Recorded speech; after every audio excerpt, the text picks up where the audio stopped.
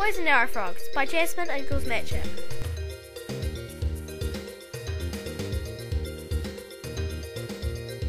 Poison arrow frogs are part of the amphibian family. Amphibians are animals that can live on water and land.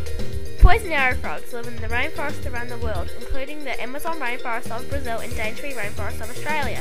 One of the important features of the poison arrow frog are its legs. Their long legs help them to jump and move quickly. Poison arrow frogs eat lots and lots of things. They include aphids, baby crickets,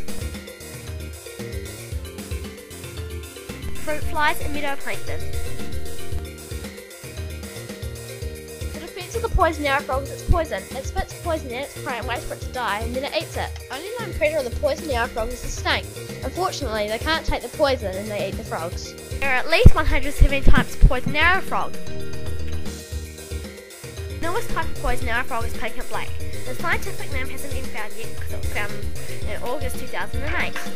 Poison arrow frogs can be kept as pets, but make sure if you have one, please make sure your tank has a lid for the safety of you and your pets. Thank you so much for listening to my documentary. I hope that you learned something interesting about the poison arrow frog.